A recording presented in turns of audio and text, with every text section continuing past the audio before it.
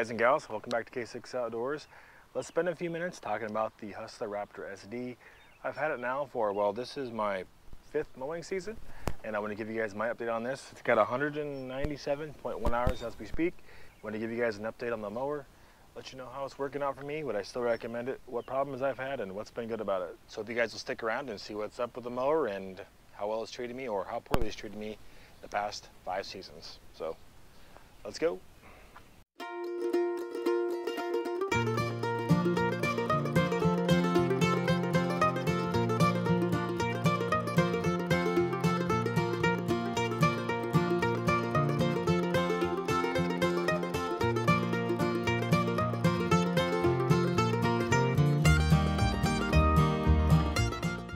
All right, well, we just got the yard snipped up. I didn't do the entire thing. I'm just mowing the section here that the grass is growing in because the rest is all burnt up. Anyways, the mower still cuts great. That is one of the positives here. So let's take a little closer at the mower itself, which is dirty. You know, she needs washed up and blown off like I normally do. At least every time I get done mowing, I usually take the leaf blower and blow everything off and clean all the covers out. So let's talk about some of the things that have gone well. So again, like I mentioned before, as it sits right now, it has 197.4 hours on it. This is the middle of the 5th full mowing season I've had this Hustler Raptor SD. This has the 54-inch deck on it. I will put another video up here above to something similar I've done in the past. It also has the Kohler 7000 series 25 horse engine on it with a smart choke. So, positive side here, what's gone well. The mower has been very reliable so far. I haven't had any major issues. The only thing that's ever really let me down or stopped me from mowing is one of the tensioner springs out of the deck broke. That's a pretty common thing that happens.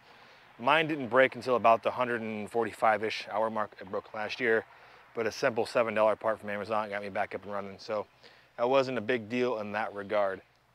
Overall, it's been a very good running mower. It's relatively fuel efficient. I can basically get 2 full mowings out of 1 tank of fuel, which is about, the house takes up some of it, but in total I have 62,000 square feet of property, which is like 1.4 acres. We gotta take out some space for the garage and the house, but anyways, I can mow 2 full rounds with the fuel on this. With 1 tank of fuel, I can mow 2 full rounds, which is pretty good. Yeah, but overall, it's been a very positive experience with this lawnmower. So a few things that I guess bother me or, you know, could be improved upon are relating to the deck build, the smart choke on the engine, and then there's really one thing that just drives me nuts. It's more of just an inconvenience thing. So walking around it here, you know, it's been used and abused a little bit. This is one of the frustrating pieces that, you know, early on in the mower, the first year and a half, I was having paint chip off, which, you know, some things scuff it, but this is just peeling off readily. They replaced the whole entire deck shell at one point because Hustler was saying that the paint line was not set up right and there's some impurities and wasn't getting the metal clean. So they put a whole new deck shell on it. And a couple years later now, the paint's chipping off. Not a big deal, cosmetic. You can touch that up. The thing that really frustrates me more than anything is down here. Right down here is the exhaust. And you know, it's cooled off now because it's been sitting, but as you see under here, there is no heat shield. And the only reason that's really a problem is because once you're mowing, that gets really hot.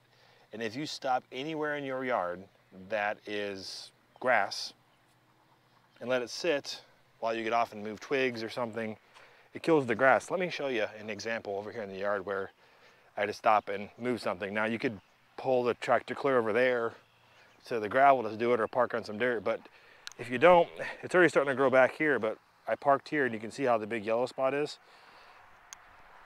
Essentially the exhaust is hot enough and there being no heat shield there, it burns the grass. A little frustrating, and yeah, obviously I do my best to avoid that situation, but you know, if I had a bright green fancy yard and it were to park my mower there and just burn my grass out, I wouldn't be very happy about it. So one thing to keep in mind with this specific one, they've probably fixed on the new one, I don't know, but that's the first time I've seen that be a problem.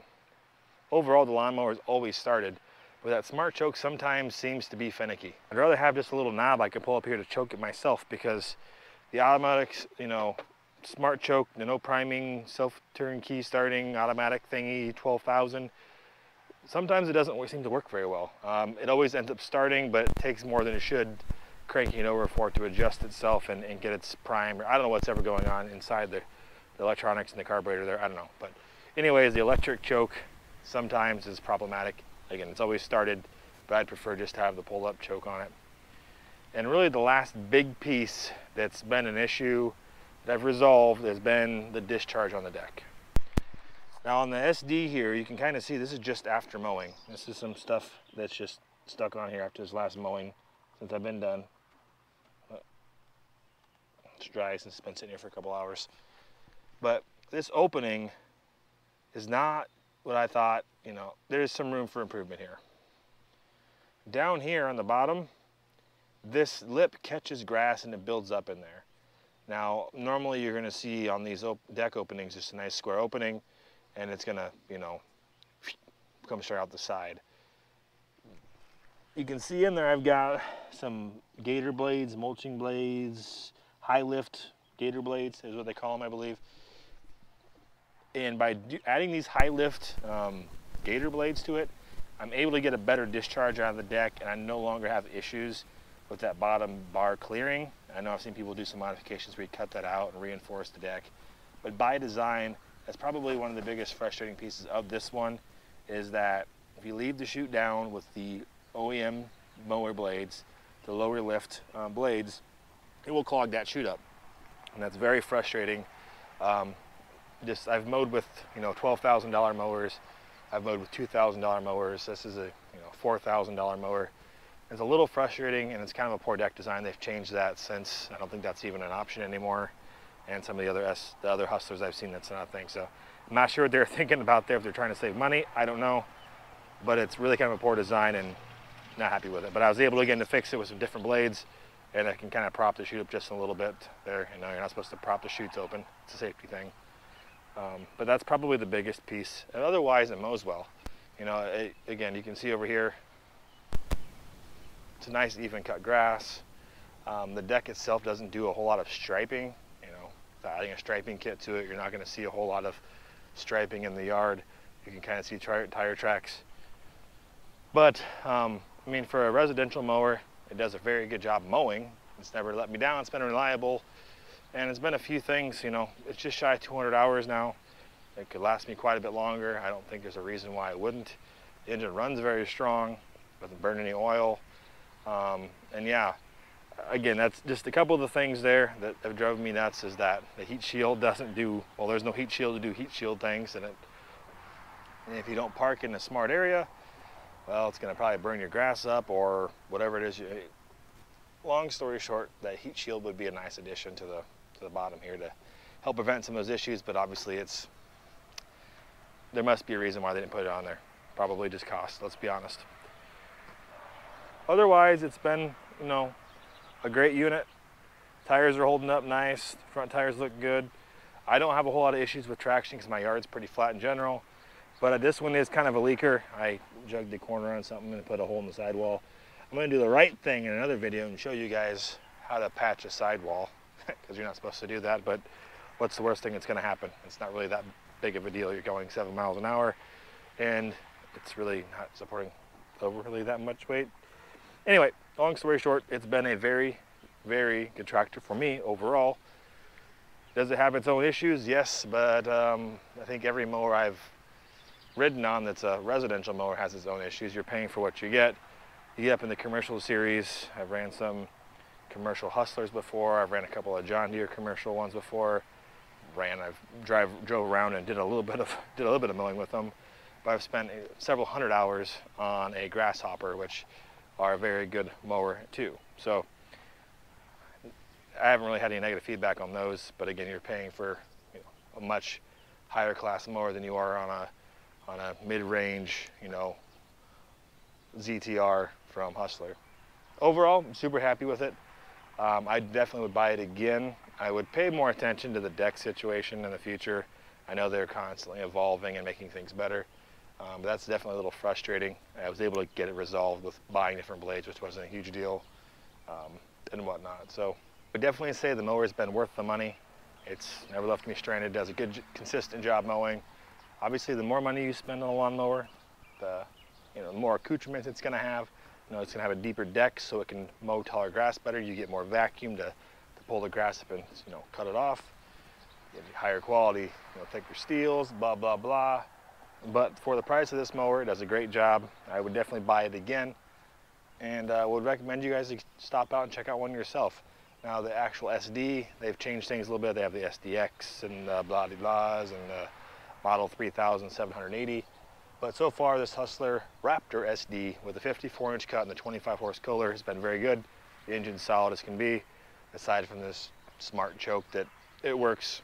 But again, if I had my choice in the future, I wouldn't be getting an auto choke engine unless it is a fuel-injected engine. So I hope you guys found this video on the Hustler Raptor SD 54-inch cut residential mower to be informative and helpful.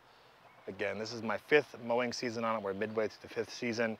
Just shy of 200 hours. Done all the regular scheduled maintenance on it. And it's overall been good.